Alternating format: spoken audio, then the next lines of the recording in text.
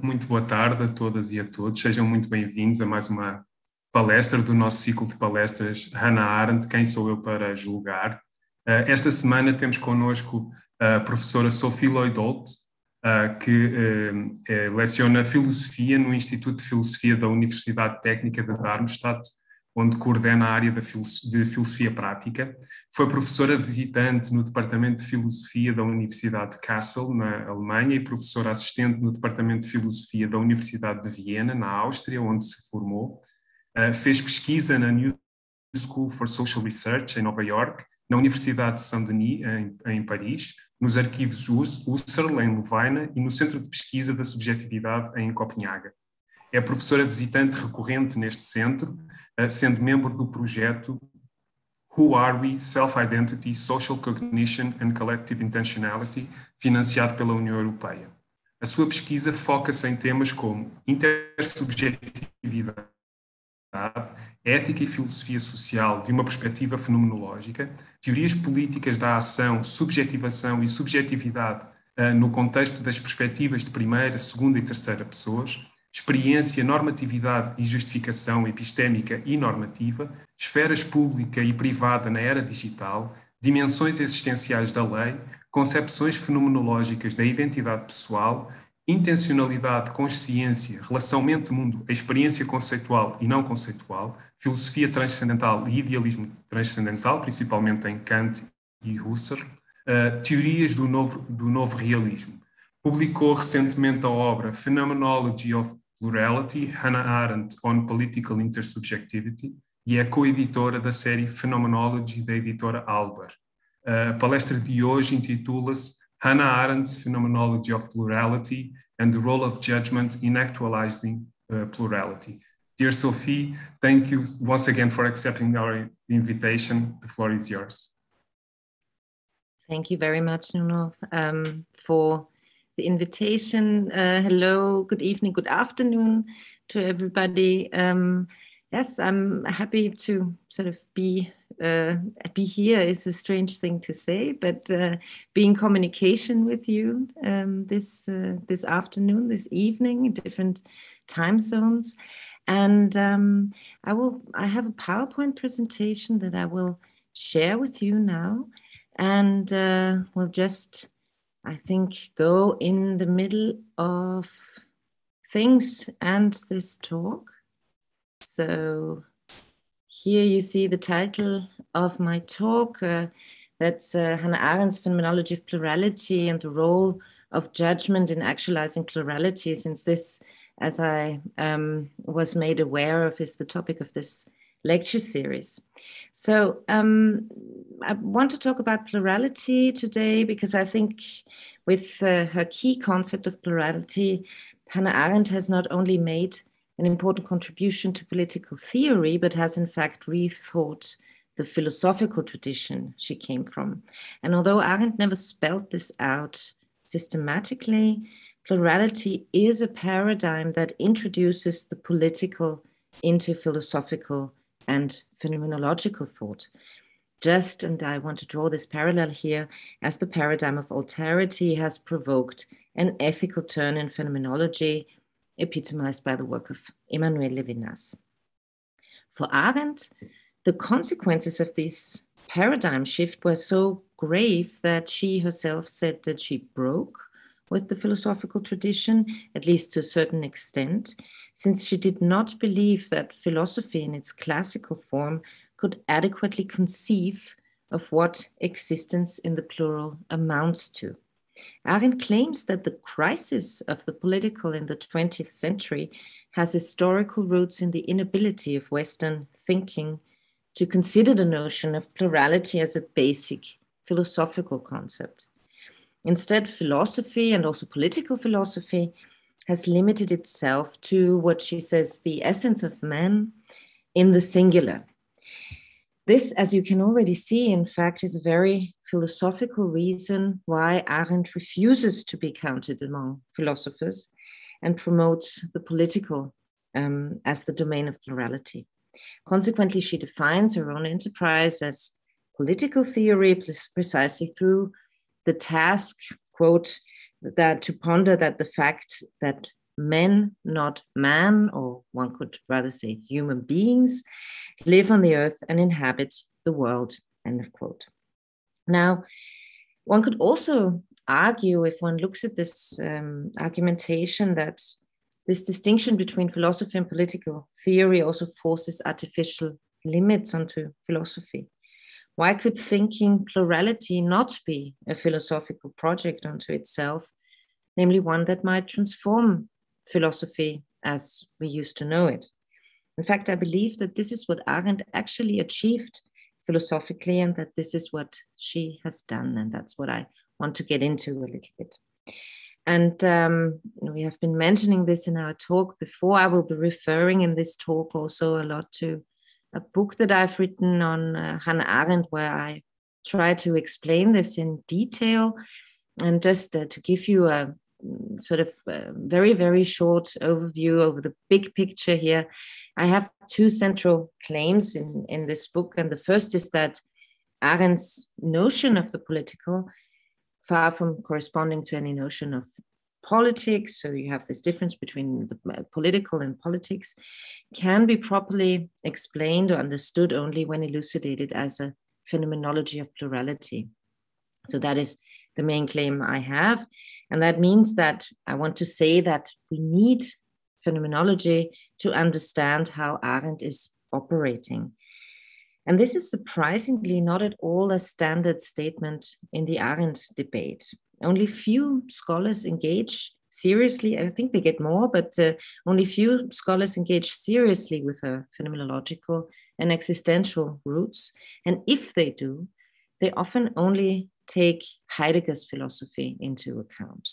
However, many of the ideas that Arendt develops, how she conceptualizes subjectivity, intersubjectivity, world, and also how she elaborates this via notions of appearance and experience, can only be really understood, I think, in its theoretical and systematical depth if one employs a broader phenomenological perspective.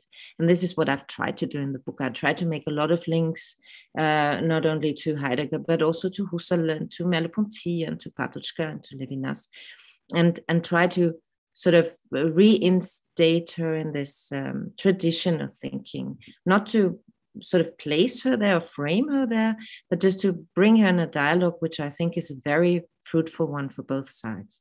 And this also leads me to the second thesis that is interrelated with the first one. And this is that introducing the paradigm of plurality into phenomenology, as Arendt does, transforms its methodology along with its central notions such as intentionality, appearance, the first person perspective, subjectivity, intersubjectivity, world, and so on. And that I also try to do in detail in the book. And then there is one last little thing that helps to know what I try to do is that I add an active interpretation of the notion of plurality. So plurality, one could say, is not something that simply is, but plurality is something we have to take up and do.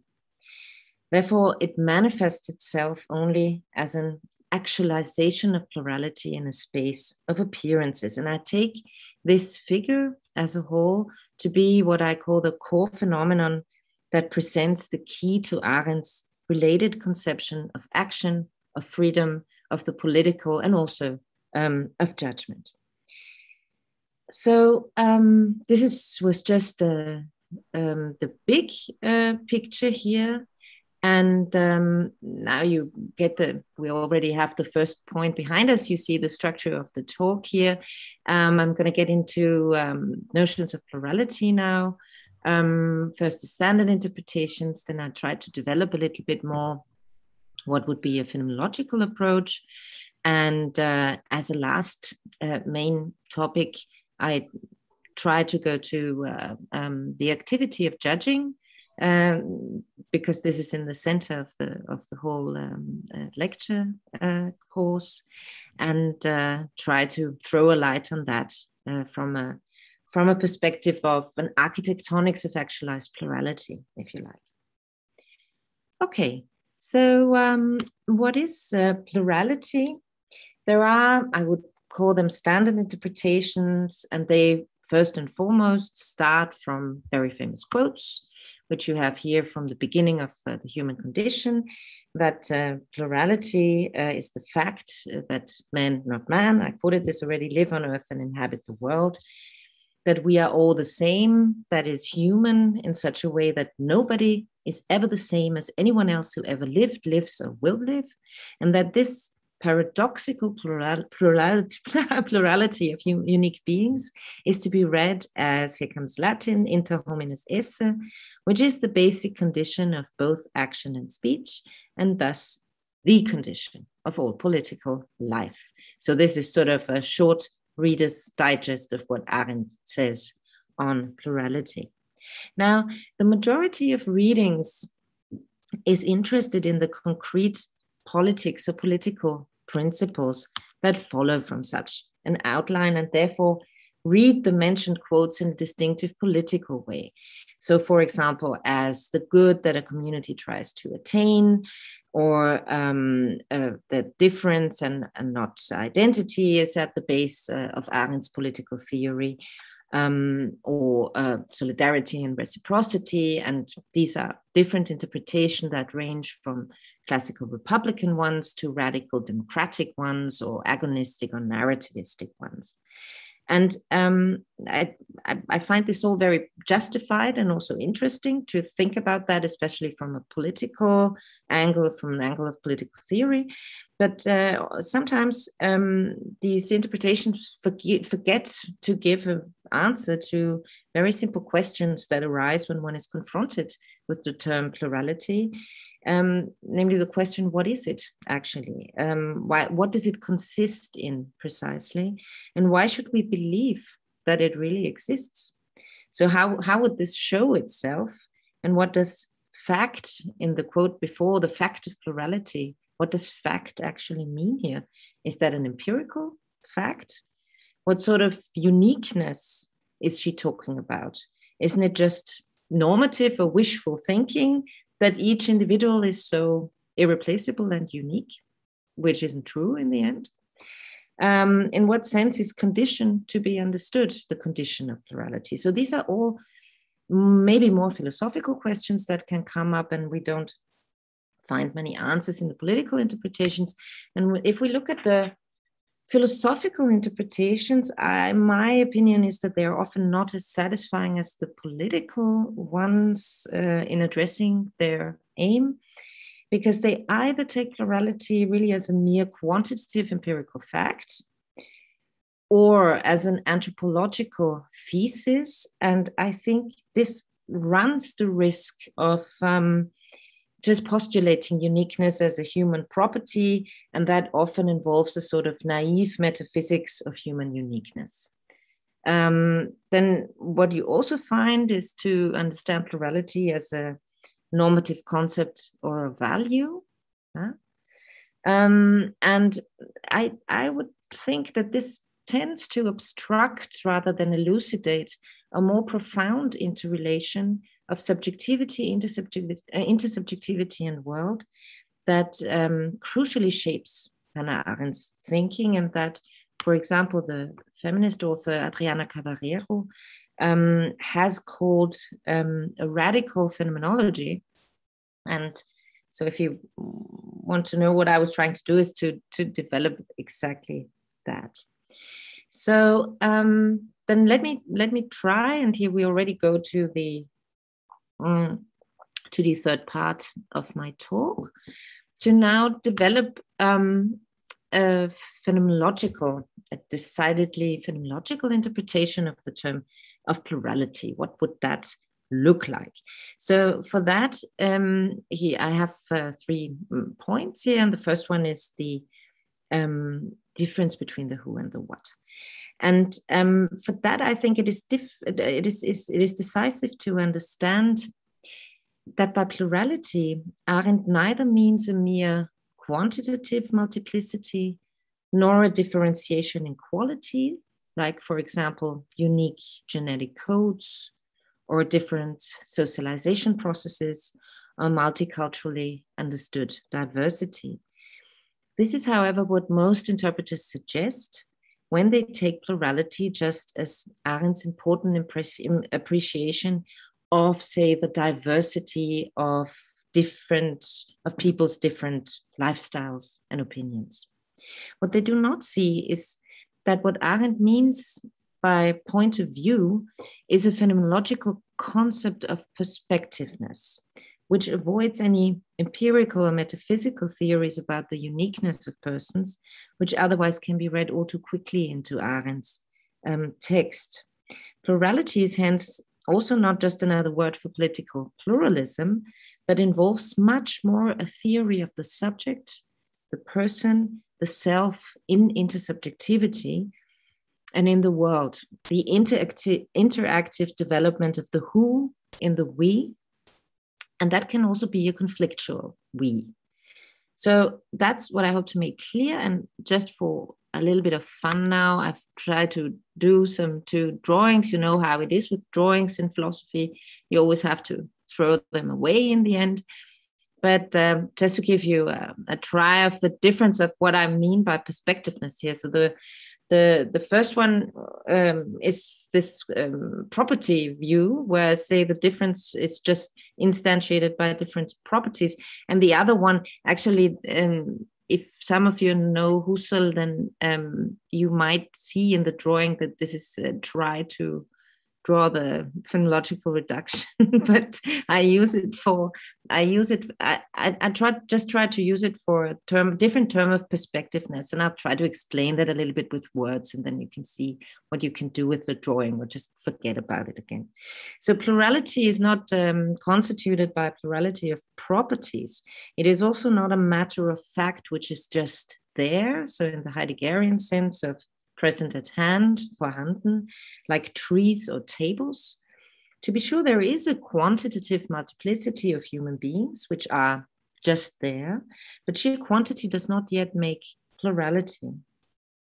For that, we need a phenomenological perspective. And that means not to approach the multiplicity of humans from the outside and then explain it in its properties from, so to say, a third person perspective. I look on these little humans here, and that would be in the end a sort of objectifying view. Nevertheless, Arendt, by contrast, approaches the issue from the involved experience itself, that is, from actualizing and experiencing plurality, and thus the uniqueness of my and the other standpoints in interaction itself. Arendt speaks about the who one is as opposed to the what. And this, some of you might know, resonates or is a direct indication of a phonological approach, because what resonates here in particular is Heidegger's distinction between a who of Dasein and a what of Vorhandensein. So the being of Dasein is not exhausted in being a sheer objective presence like other beings. As Heidegger says, Dasein is its there. Yeah. So, and in being it's there, Dasein actualizes itself as a special perspective on the world. Being it there is being a perspective on the world. Only within this world, there is a what which we can describe. If you look at this little square here in the middle, where there's three people are looking at, this would be a what which we can describe.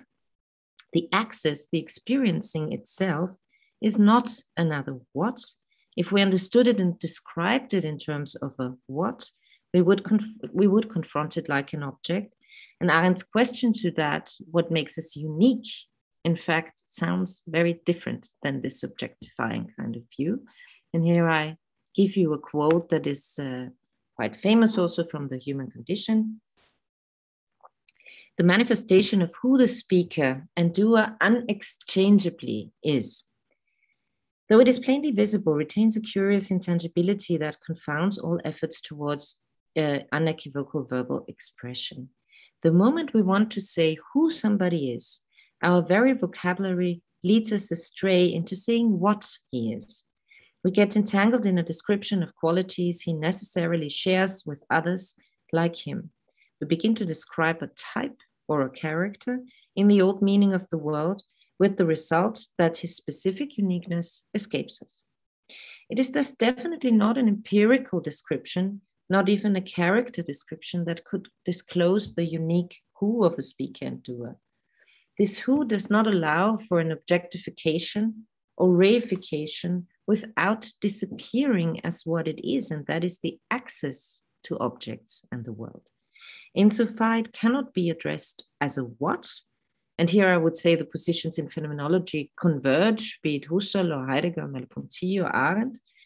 It is exactly this dimension of who or who-ness that also Arendt is specifically interested in her phenomenological conception of plurality. So because just like my own access to the world cannot be articulated in objectifying third-person terminology, so does the others being in access elude this grasp. Plurality is thus a plurality of the who, as a plurality of perspectives of being and access to the world. Now it is decisive how this being and access to the world shows itself. And this is why I have spoken of actualized plurality. So as you can see here, that this decisive thing is this: you have to do something in order to experience and realize plurality as plurality. Otherwise, it just remains, if it's not articulated and expressed, then it remains a plurality of what, but not of who. So, and it's not that I and you, so we have to do something with one another, and that is to interact. So I have three basic theses here, what actualizing plurality involves. First of all, it discloses the who one is, which constitutes and sustains a we, a web of relationships as a genuinely intersubjective world. And that, thirdly, is a contingent process that depends on its actualization in acting, speaking, and judging. Through acting, speaking, and judging, the second in-between, as Arendt calls that, or the web of relationship, not only emerges, but is constantly and necessarily sustained in its existence. The second in-between is thus dependent on the constant actualization of these activities. And to give a metaphor or a parallel, maybe it's, I would compare it to like the acoustic existence of a piece of music, which is dependent on the musicians playing their instruments. If they don't play, then the music is only on the paper, but what is music on a paper? So it has to be actualized, and that means somebody has to do something, they have to do it together. And that is also how the single voices sort of articulate themselves. However, acting and speaking and judging, this is also important. I don't emphasize this so much in the talk, but we can talk about it in the discussion. Acting, speaking, and judging are an actualization of plurality, which is itself, which is not necessarily actualized all the time. So in order to live or just to survive, I'm not dependent on this kind of actualization. I am, however, very dependent on the actualization of my body all the time in order to live. Yeah? So it is a fragile actualization, that of plurality. It is not something that happens all the time. Yeah? So it can be destroyed, it can be inhibited, it can just not happen. But Arendt says, well, most of the time when people speak and act, it does happen. Yeah? So to say a few words also to the who, the actualization of plurality discloses the who, the person. This is an important point since it makes clear that Arendt is one of those phenomenologists who think the self-appearance of mindness, of Jemeinigkeit, in the world and before others. For that reason, Arendt often speaks about the world in the metaphor of the stage. So the world is somewhere where we appear like on a stage. The mode in which the who shows itself and at the same time eludes the fixation of the what is that of acting and speaking and judging. It is intersubjective interaction. The self, let me go here, the self or the who that appears in this interaction is not a representative nor a reflection or expression of a substantial inner self. Rather, it gets constituted only in the actualization with others. Appearance, as Arendt says, expresses nothing but itself, that is, it exhibits or displays. This also characterizes Arendt's notion of subjectivity and the self. Being a self is always something that happens with others in a space of appearance and as appearing. In this sense, she deeply shares also Merleau-Ponty's conviction that there is no inner man. In the sense that Arendt thinks being with as the appearance of Jemeinigkeit or minus, she also inverts an essential movement of Heidegger's being and time, in which being an authentic self tends to exceed social forms of being together. Arendt thinks this in a radically new way by transferring the dimension of authenticity from being a self on my own to being a self only amongst others. So how we actualize who we are is never alone. It is thus a relational category, generating a story, being able to act differently than normally, beginning something new. All these actions are only possible and only attain their real meaning when we are in the plural. There are no stories without other people, or at least one who watches us, and no surprises if there is no background of expectancies. The basic condition for the possibility of something like a gestalt of the who thus requires a background of, and in English, Arendt says sheer human togetherness. In German, it's Miteinandersein, and this also directly relates to Heidegger. So that is a short look on sort of the general layout of what would a phenomenological approach to plurality look like. And I will now go to judgment. And well, I would now go to judgment and try to develop that a little bit more, because Arendt focuses on a distinguished form of existence possibility in articulating one's perspective on the world before others, and thereby inaugurating a me and a we. And this is actualized in distinguished activities that she singles out, and that I've mentioned them often before now: acting, speaking, and judging. To conceive of judging in direct connection with speaking and acting is not a very common move in the interpretation of Arendt's work.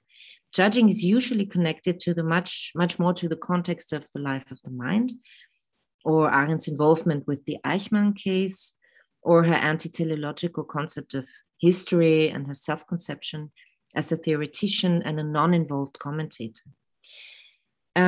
That is all fine, but what I will try to do here is that I pursue a reading that locates judgment within the unfolding of the phenomenon of actualized plurality. So if we have speech, we discover a basic background we, before which the gestalt of the who appears.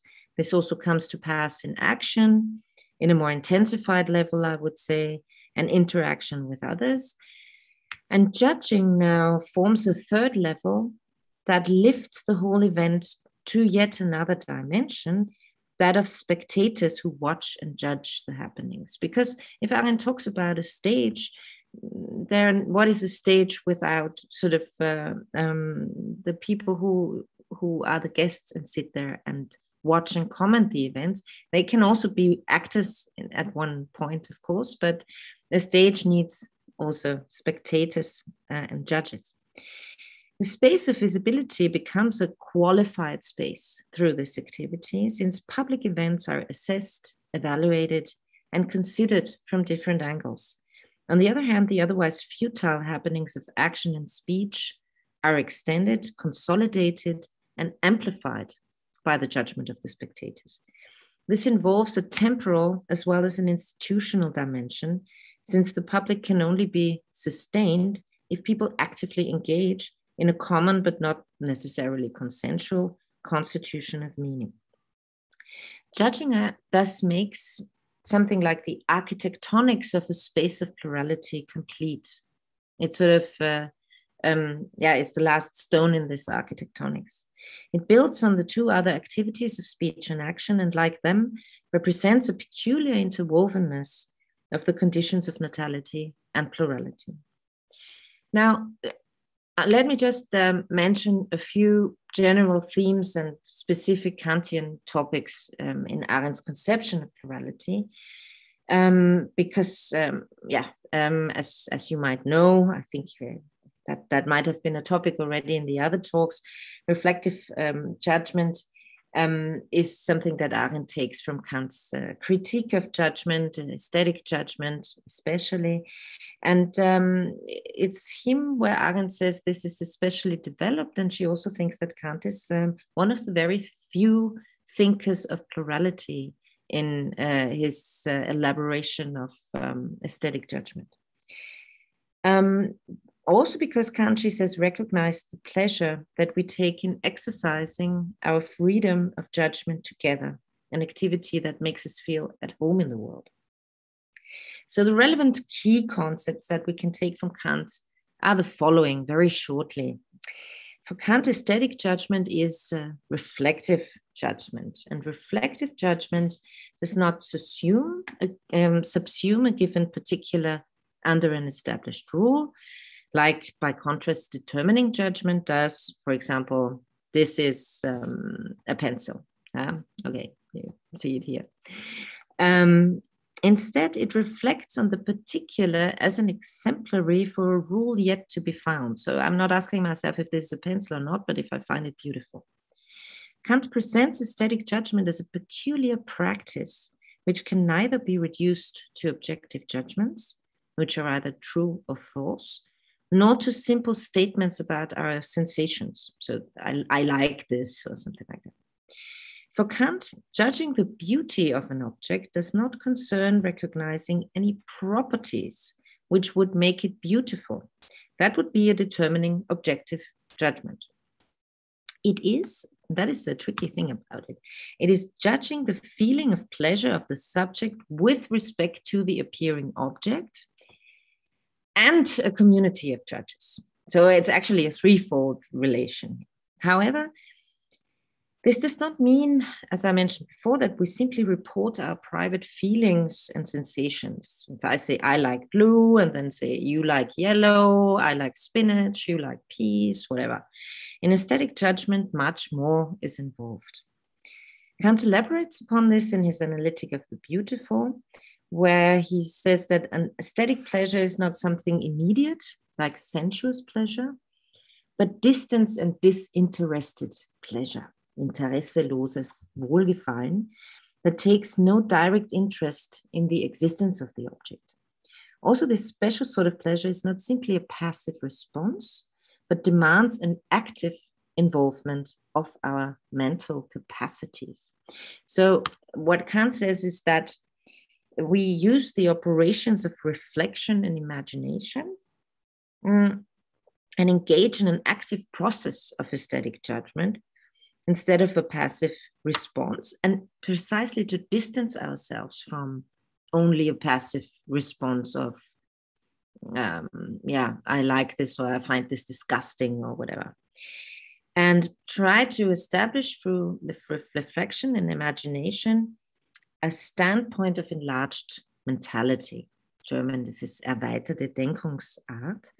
And this means that we take into account different standpoints, different perspectives, and different angles, and thereby put our judgment to the test, modify, and question it.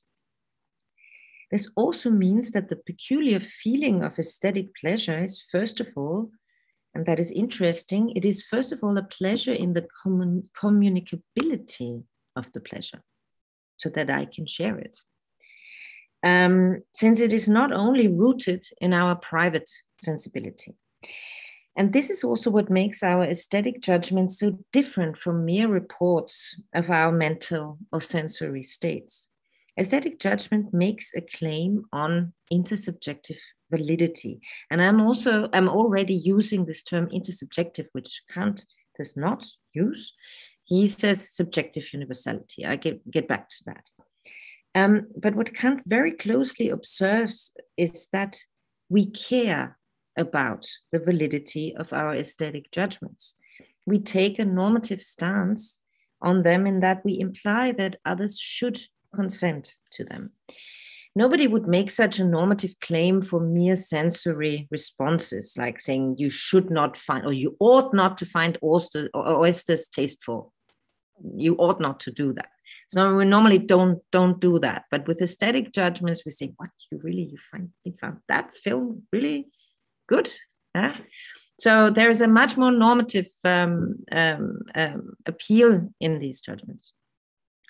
Yet the peculiar thing is that this claim on validity is not verifiable or provable by arguments, as happens with objective claims to validity, since it concerns, so objective claims, this is a pencil, that we can examine sort of the empirical validity of my statement. But in aesthetic pleasure, the problem is that it concerns the feeling of the subject. So this feeling, says Kant, nevertheless claims subjective universality. So subjektive Allgemeingültigkeit. And that is the strange thing about it. It is not that to say, well, my feeling is just I like hot baths and you might not like that. Who cares? But it claims subjective universality. And how is this possible? Because I can never know if I have really achieved this subjective universality, since the pleasure I feel is the only possible symptom of this universality. And subjective pleasure obviously can never be made a mode of knowledge except about myself. That's the only way to find out, and that is interesting, this mode of validity, the only way to find out is to put my judgment to the test in intersubjective discourse and entice it to others to consent to it. In German, Kant uses this wonderful word ansinnen, where sin is always something like senses, meaning, and ansinnen is to confront you with that. Huh? We thus appeal to something that is not objective and therefore not objectively provable, but something that is common to us in a subjective or rather an intersubjective way. This appeal to something intersubjectively common is, of course, not empirical. It is normative. It is more an appeal to something that should be common to us than to something that factually is common to us. This normative commonality is called sensus communis by Kant. On the one hand, we have to appeal to it to make our aesthetic judgments. On the other hand, aesthetic discourse itself endows and actualizes it precisely in the appeal to it. So this is something you make a claim to, and by making a claim to it, you actually build it in the togetherness of making these claims. So to this complicated structure of first, a normative claim that I cannot prove, but only discuss. Second, my pleasure as a self-referential indication for that claim, since it is the pleasure and the communicability of my pleasure, which is the ground of my aesthetic judgment. And third, the sensus communis, which is endowed by appealing to it. Kant adds, as a fourth point, the transcendental principle of purposiveness without purpose, through the aid of which reflective judgment takes on its particular reflective character.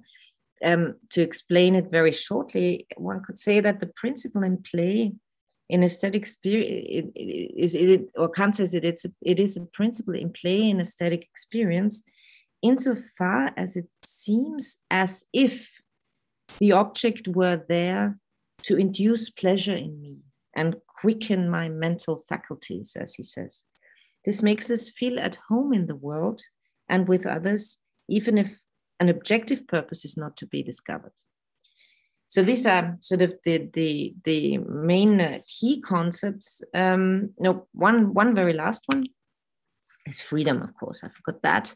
Last but not least, definitely, Kant insists that we are free in a very pure and special sense when we perform aesthetic judgments. Why? Neither are we compelled by objective necessity, like in epistemic judgments, nor are we restricted to the privacy of our feelings when we are simply affected by something, nor are we coerced by practical reason when we ought to obey to the categorical imperative and the moral judgments. So the freedom that we exercise in aesthetic judgment is thus the only absolutely independent practice. What reflectively pleases or displeases us as a community of judges is our very own affair, an affair of a community of judges. That's why Kant also says neither animals nor angels have this aesthetic capacity. It's a very human thing for Kant. Okay, so I get to Arendt's phenomenological translation of Kant's theory of judgment. And the first very quick point would be, and I guess since other people might have talked about that as well, I keep that rather short, that Arendt, of course, makes this a very unusual interpretation of saying, well, what Kant says about aesthetic judgment is actually something that we can use for political judgment, because there are similarities that are very important. Single events are judged. There is no determinate judgment possible and no objective knowledge possible. For example, if you have conflicts of deep disagreements, say, I don't know, a question of abortion, for example, you can make arguments on both sides, and you can you cannot, there is no third party that looks at it from outside and decides this is right and this is wrong, but you have to argue for it. But arguments never bring you to the perspective of the other. So a specific mode of discussion is necessary. And also we have here this normative claim to a sensus communis. We think in our political opinions that others should think that way, although we cannot objectively prove it, like with scientific truths or something like that. And all of this is establishing a mode of pluralistic reason that includes affectivity in Arendt's interpretation, and a special mode of intersubjective justification of judgments. Now, Arendt's main move is that, she translates reflective judgment into the space of appearances, and not so much in the transcendental discourse like Kant does. And thereby, that's what I would claim, she completes her architecture or her phenomenological conception of a worldly space that is distinctively constituted by plural perspectives.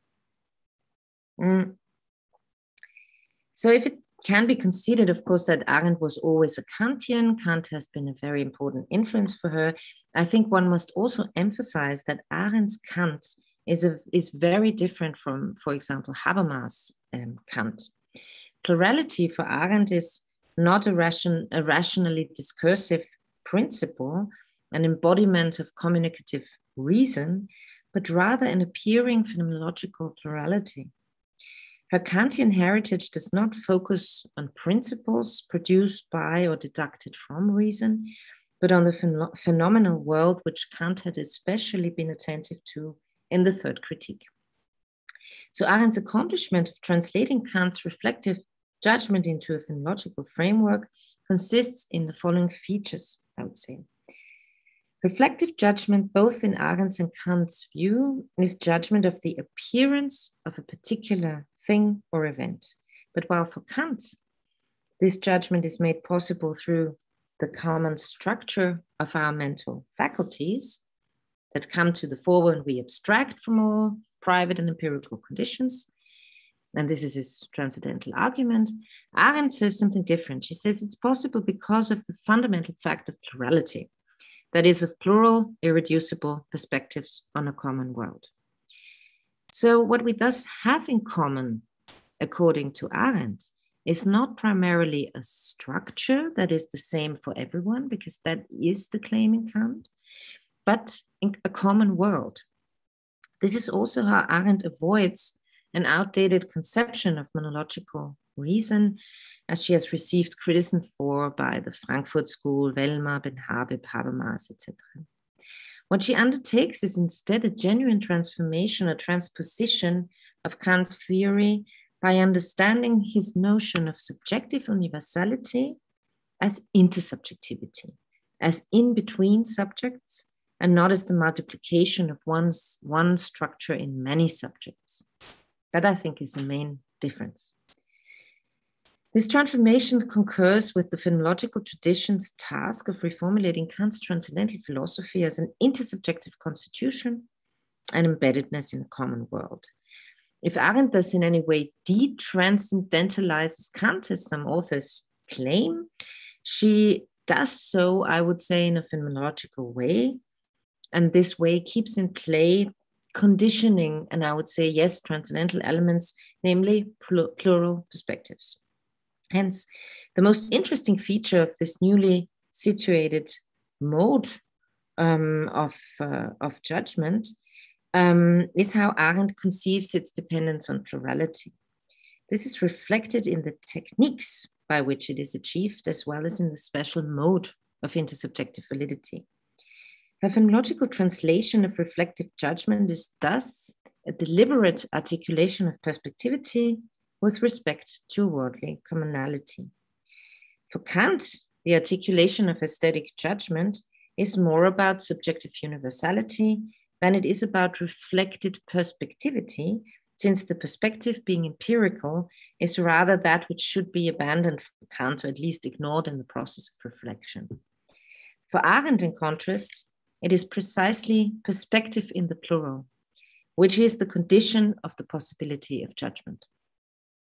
Therefore, she puts a much stronger emphasis on Kant's technique of enlarging mentality than on his transcendental argument on shared faculties. Enlarging mentality is of special interest to Arendt because it is a technique or a practice that maintains the first-person perspective's autonomy and spontaneity, and at the same time takes into account a plurality of perspective.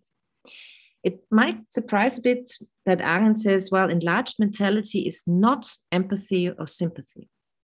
It is not about understanding what others feel or think, which would then influence my judgment.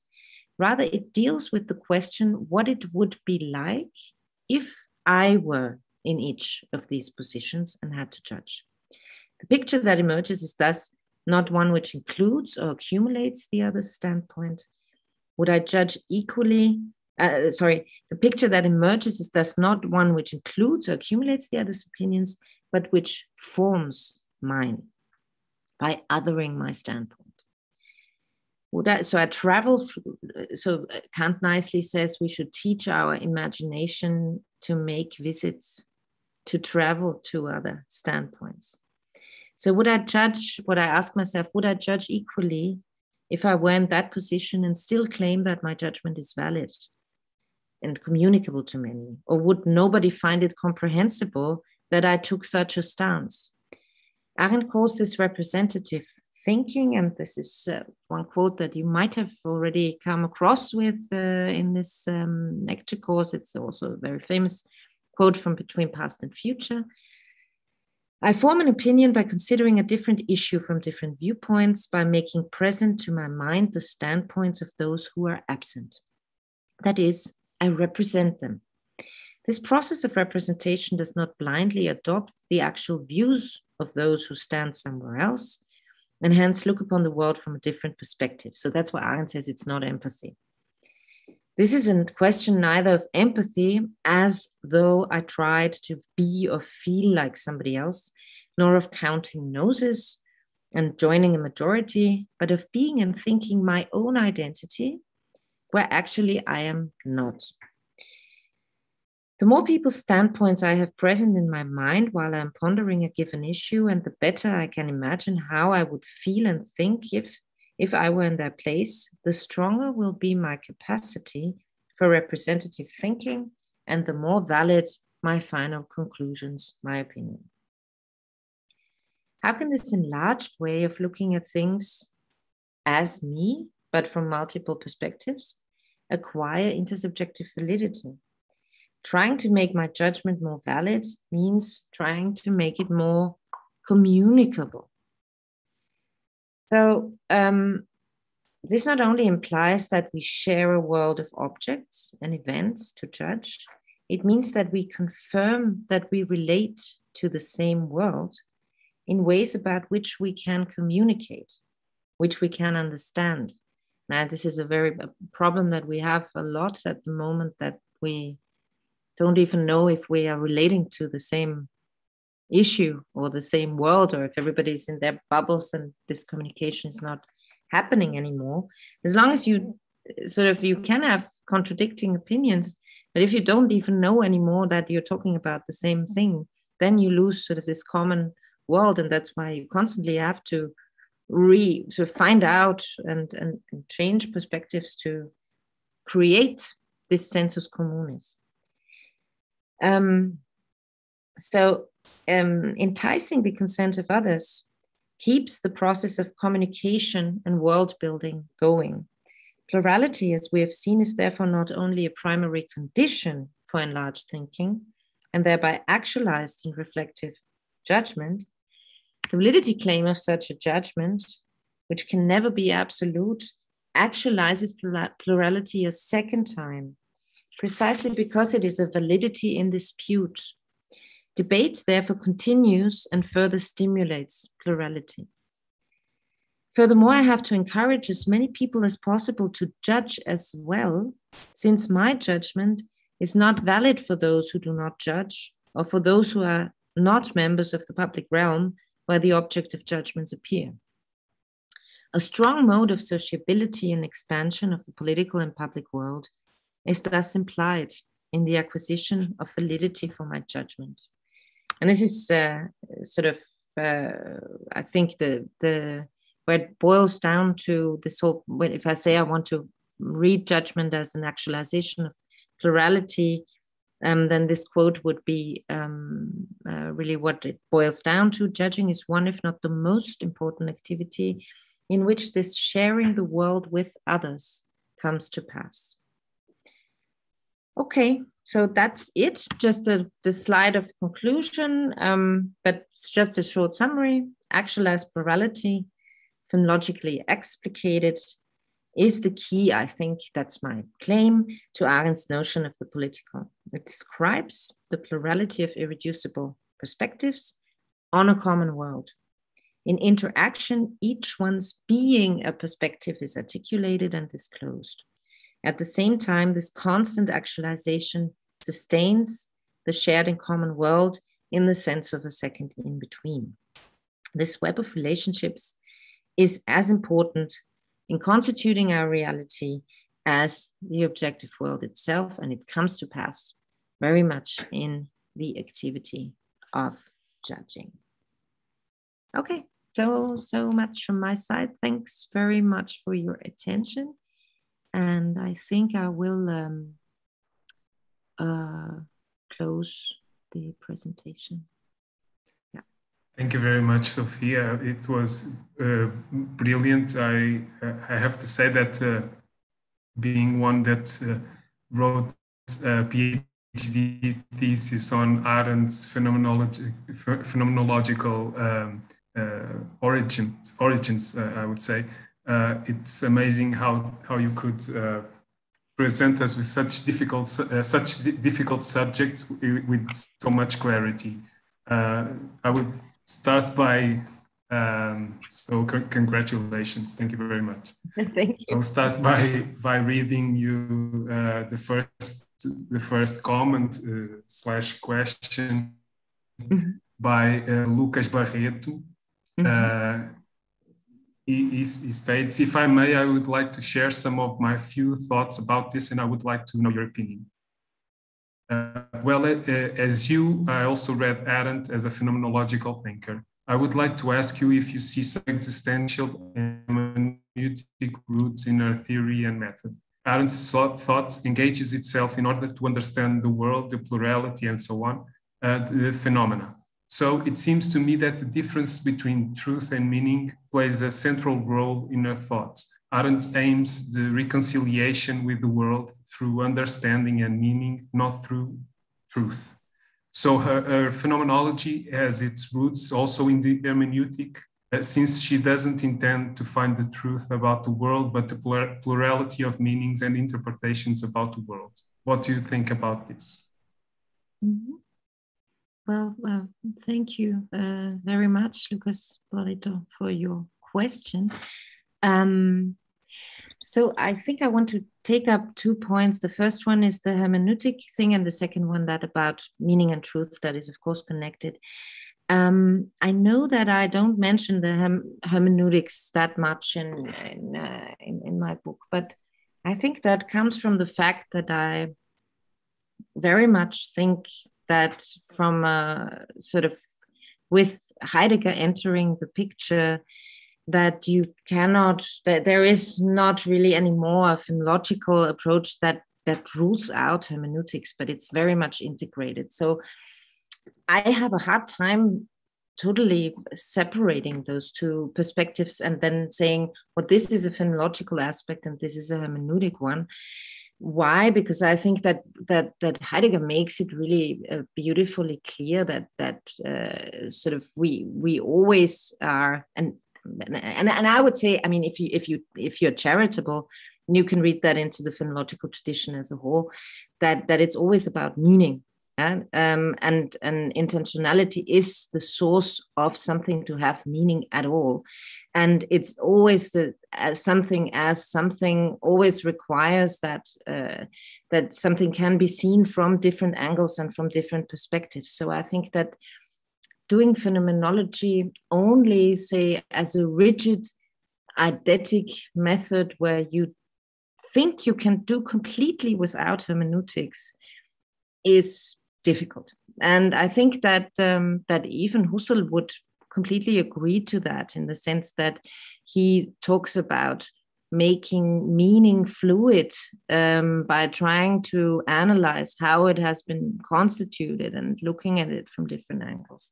So I think that is the reason why I would not see a contradiction between phenomenology and hermeneutics here, which you might not have meant, but that's just a clarification from my side.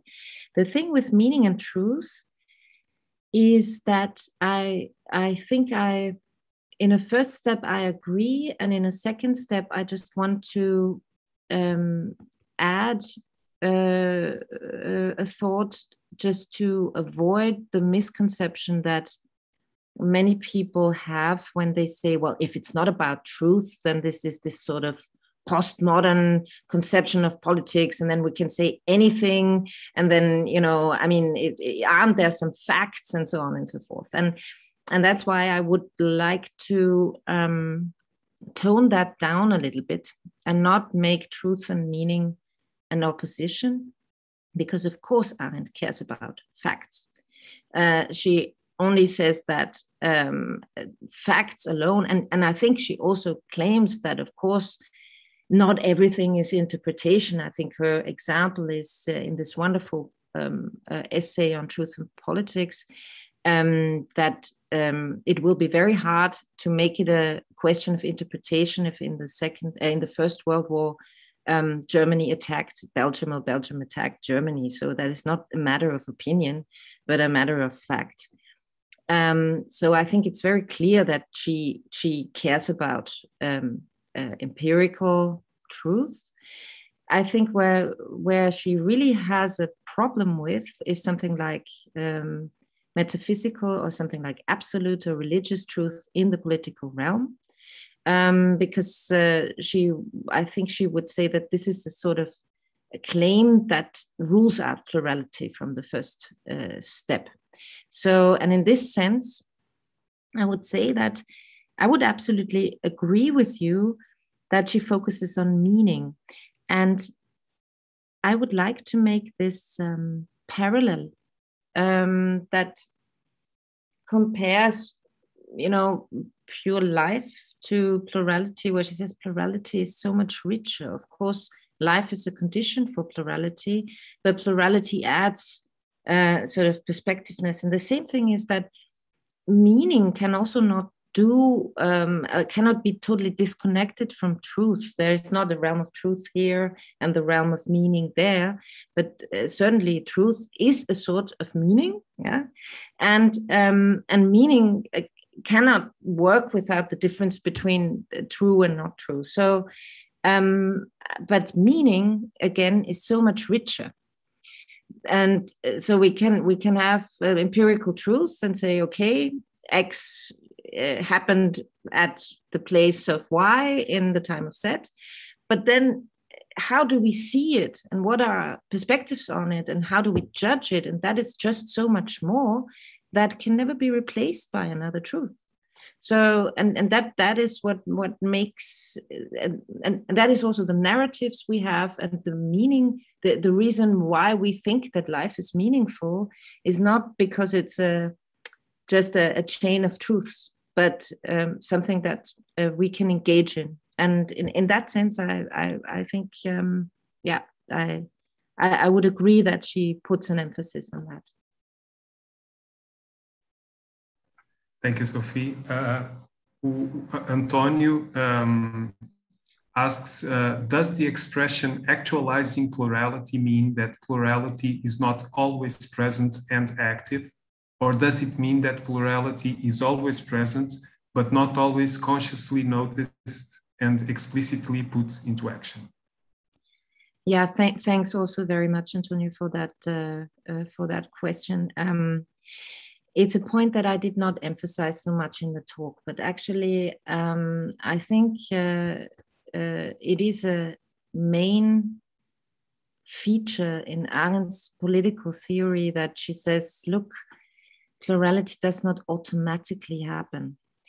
It can be so, and most of you will know that she also has so this notion of society, where she would say, well, you know, I mean, we can just live in consumerist society and we don't have to express plurality. I mean, we don't, because in a certain way, actualizing plurality is something that needs to be done, and where I need to form a standpoint, and where I need to sort of reflect also.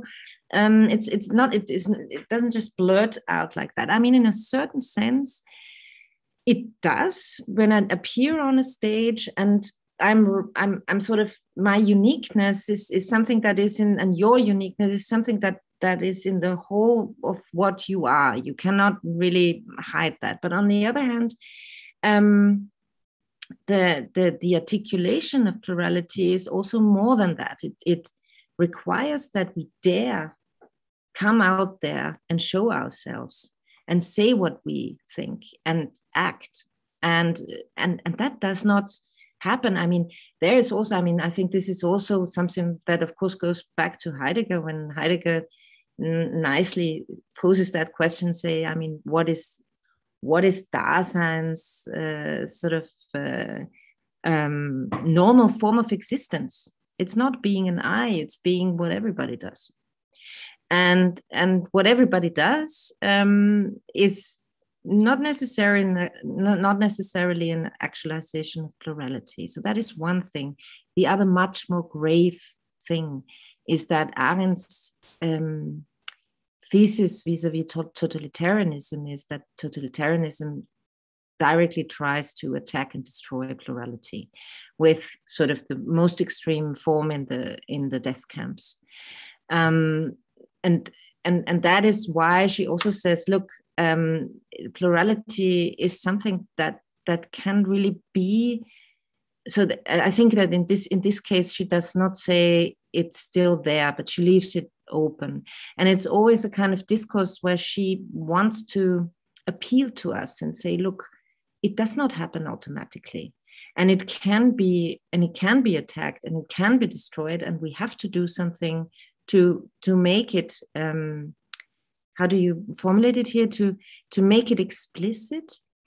I would not say consciously noticed, really, because it's not about a third perspective that sits out there somewhere and then says, now it happens, but it's really to put it out there.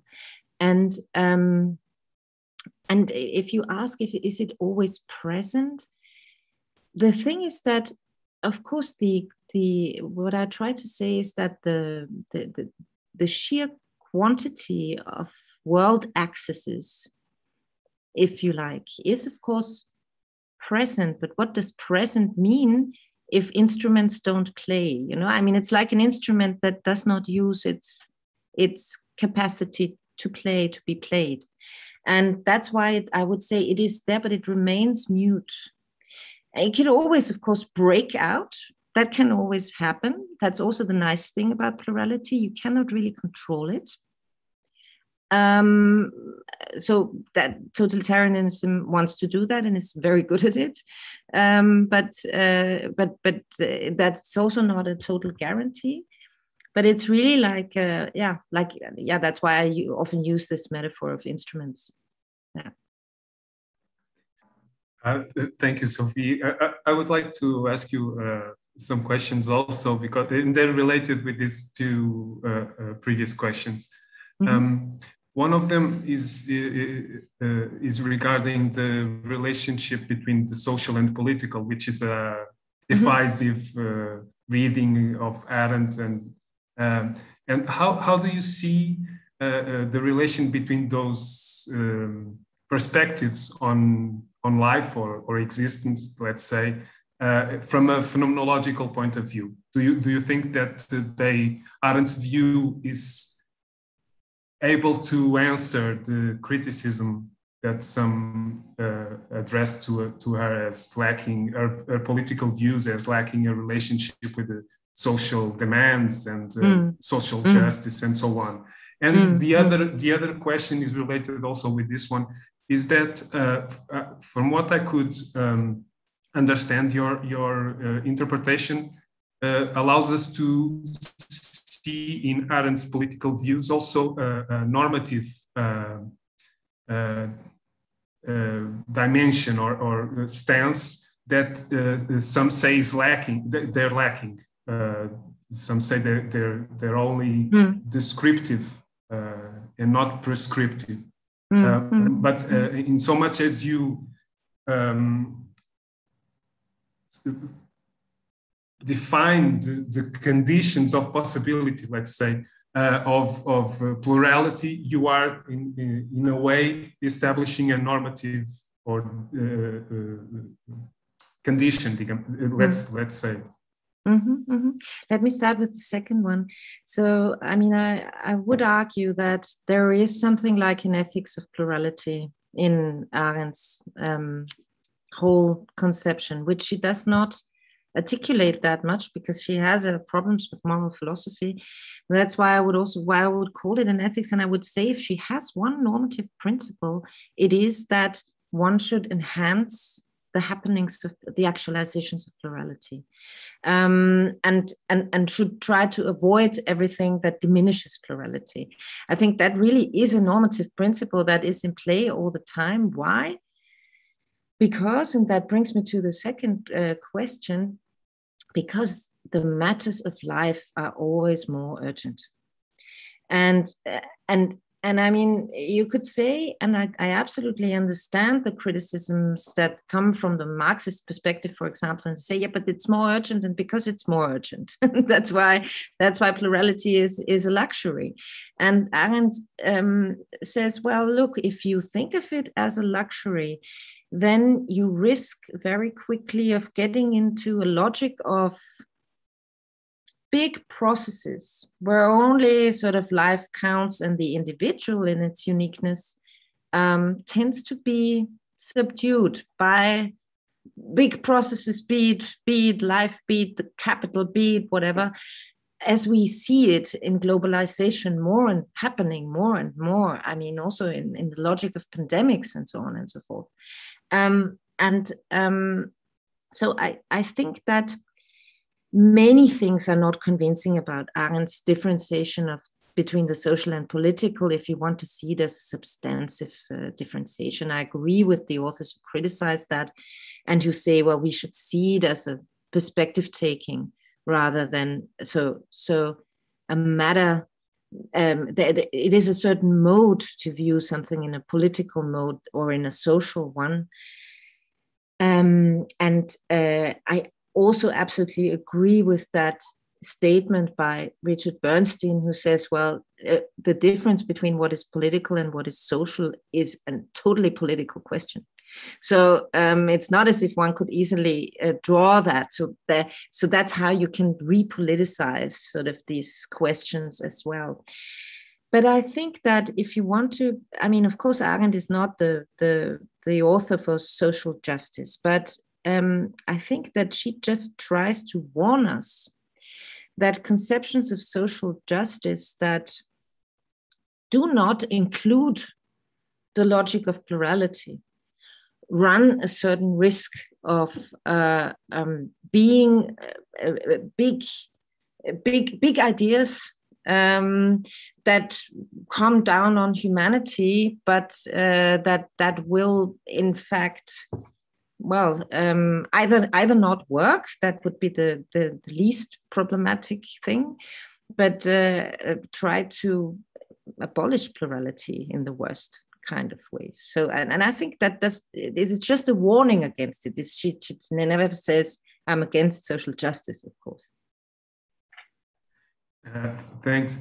Just one short comment. I tend to view a distinction between the social and the political not as a closed distinction, but as somewhat of something of a parallel to Husserl's natural attitude and phenomenological attitude. The political being the phenomenological attitude, and the social being the same experience, but from a natural point of view, from a natural attitude, and therefore I don't see them as I think you said you don't also as strictly closed views and separated views, but they are exactly the same experience, but viewed from different point of views.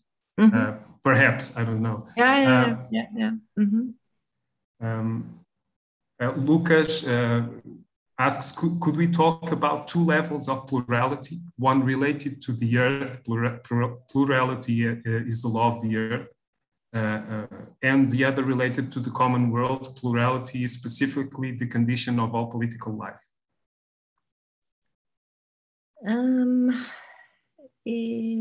Then I would need a little bit more of explanation what that difference would amount to, because I would say that the difference between earth and world is not the thing that is decisive here. I think I guess I have to give the question back for a little bit more elaboration, because what I did not mean, I mean, the law of the earth in the sense of we are many, factically, sort of, and then if that is what is meant maybe by the comment, that the one is sort of the mere third person quantitative aspect, and the other is the actualized aspect. But I think what I want to say is that you will never get to a politics of plurality if you don't see it as a worldly phenomenon. So that's why I would be a bit hesitant, but maybe it helps to rephrase it a little bit.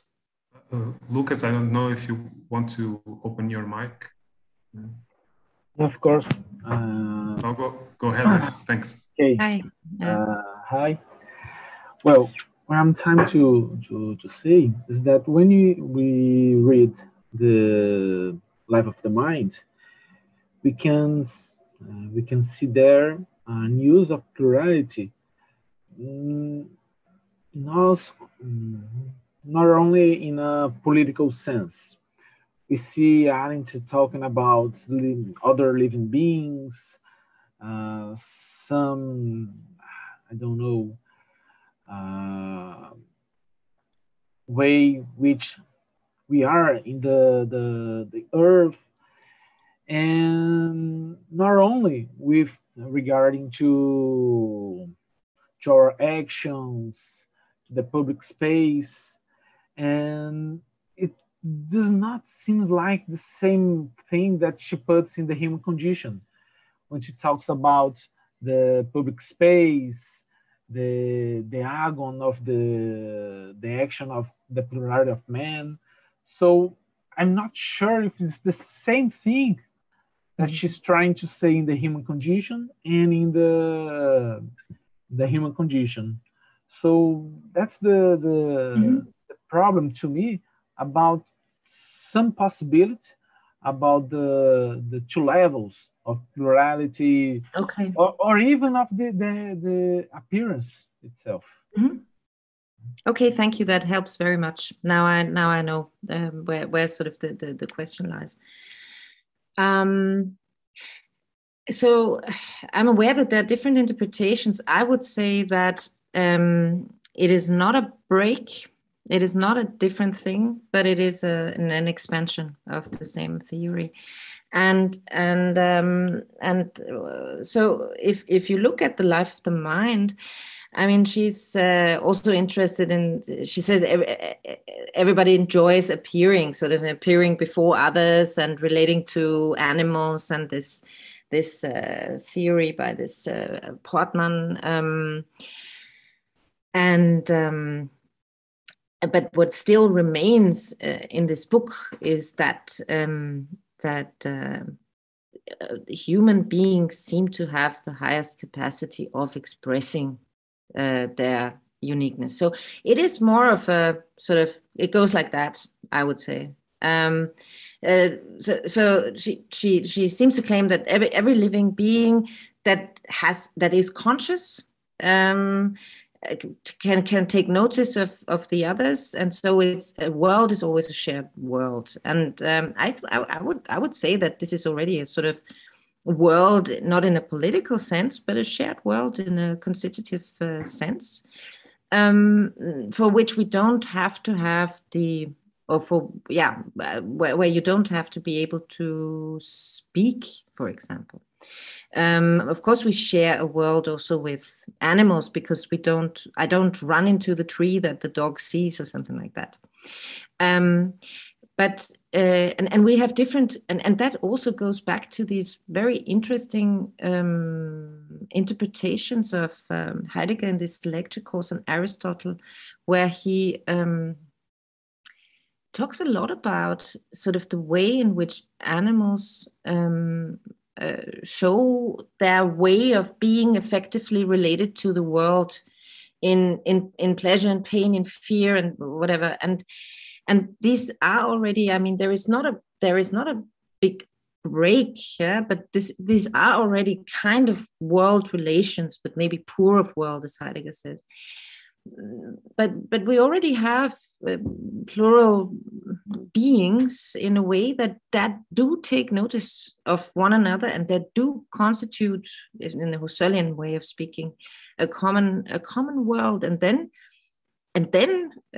speech and action in the human sense sort of have the possibility to constitute a political world, which is the specific correlate, I would say, for these human capacities.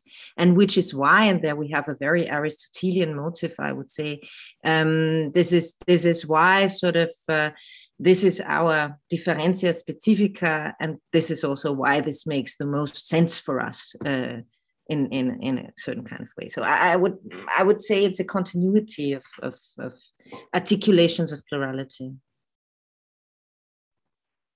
Thank you, Sophie. I will now give the floor to Tiago, and then, because we're reaching our time, we don't want to tire you. I will read you after Tiago the last question, and then okay. Say our goodbyes. Tiago, go ahead. Thank you, Professor Loidolt, and good evening, good afternoon to Brazilian friends. I'll try to express myself orally, in spite of the broken English. Me too. I also have written a PhD thesis on Arendt, trying to connect her more closely with the phenomenological tradition.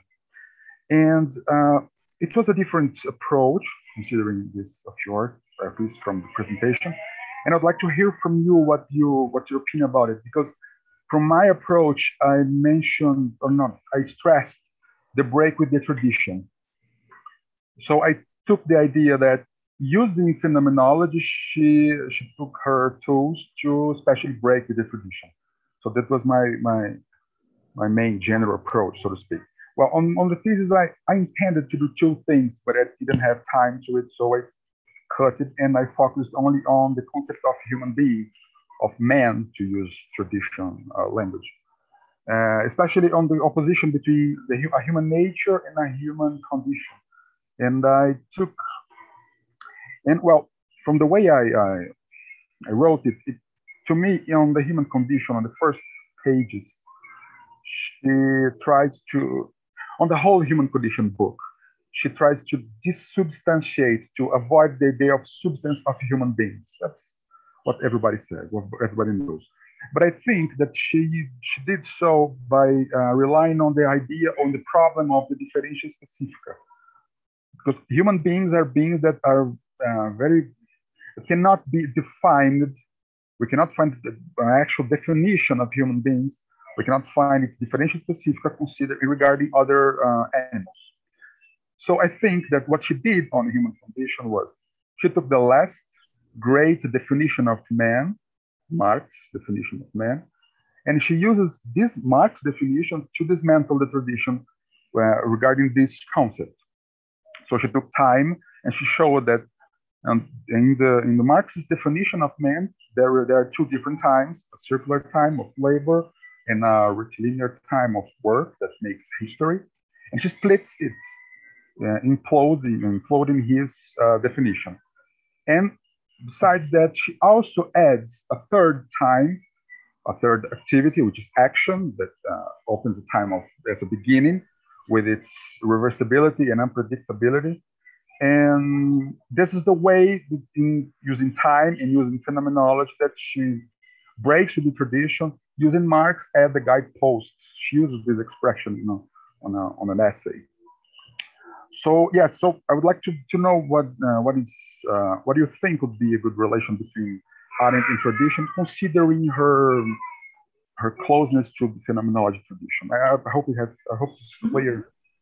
Yeah. No, thank you very much, and thanks for this. Letting me know about your approach. I think it's absolutely super justified to emphasize the break with the tradition, but my enterprise was somewhat different.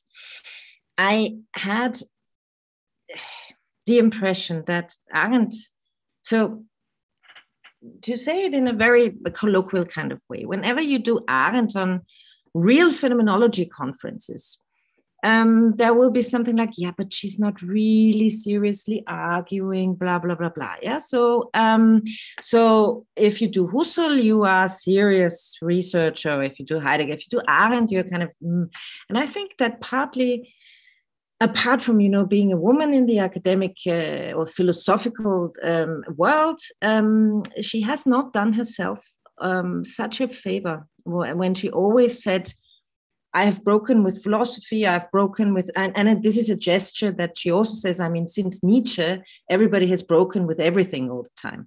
So it's kind of, it also becomes a sort of gesture of the philosophical intellectual to break the tradition. And of course, I completely agree that there is also, one has to take into account also then the Holocaust, that is another break, and so on and so forth. But what I wanted to do is to show continuous lines. So I had a sort of and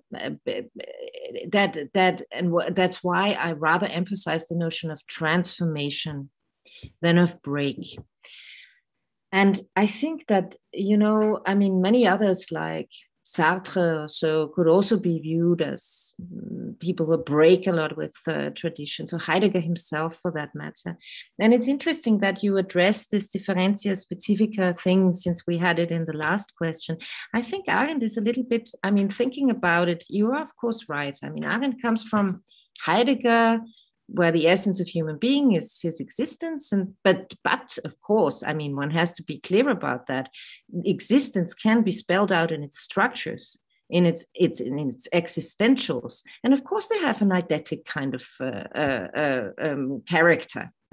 They are not substantive essences anymore, but sort of procedural ones or structural ones. And Arendt does deny that a little bit vis-a-vis Heidegger with Jaspers, and says, well, but even that is even more historical than Heidegger might think. So, but on the other hand, as I, referring back to my other answer, I think she does have a very clear, she just thinks that speech and action are the highest capacity of human beings. I mean, and maybe this is not wrong, yeah, but I think it does not go together with saying, oh, we cannot say anything about human beings because they only determine themselves by their existence. So there is a kind of ambivalence, I would say. But the reformulation, and here I'd agree. I mean, I haven't worked on it in these kind of temporal dimensions, but rather viewed laboring, working, and acting in terms of their intentionalities, which includes a temporal dimension, but not only that. Is, I think, with the condition, the notion of condition, she tries to reformulate and ground a little bit more the notion of existentials in Heidegger. So it is, of course, a going away from substance notions. That's clear, but that's the case for all of them. Like Merleau-Ponty, Sartre, Heidegger, where they would all, completely sign up with that. I think And I mean, they also talk about conditions. Sartre talks about the human condition. Camus does it, and I think in Arendt she tries to reformulate these notions of existentials in even more worldly kind of way. That's I think what I would add to what you said. Thanks a lot. And now. We have a question from Jaderson. Says, thank you so much for your presentation and for your brilliant and inspiring book.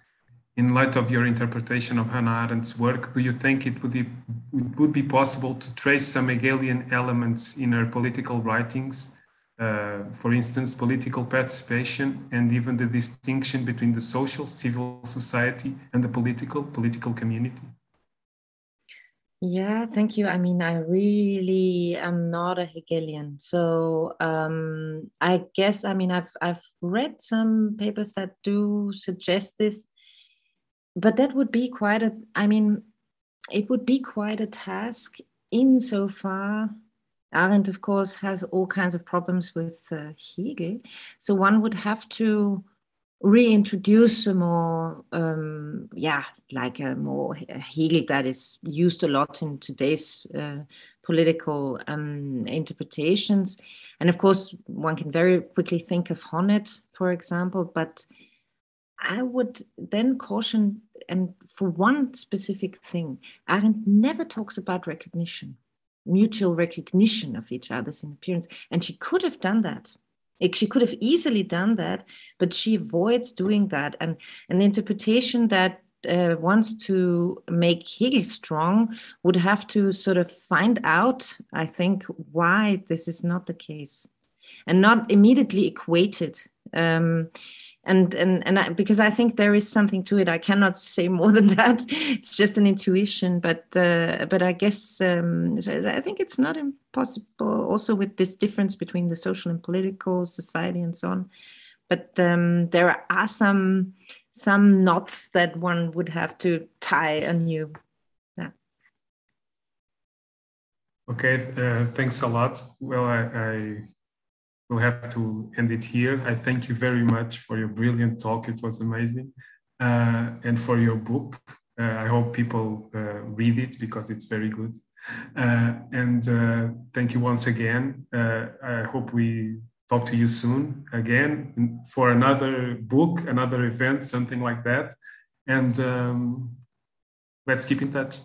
That's fantastic. Thanks so much. It was a real pleasure to talk and discuss with you. And yeah, I wish you all the best, and hope we can meet someday in the real world. Exactly. Okay. Thanks very much. Thank you. Have a good Bye. evening. All the Bye. best. Thank you all. Bye-bye. Thank you all. Bye-bye.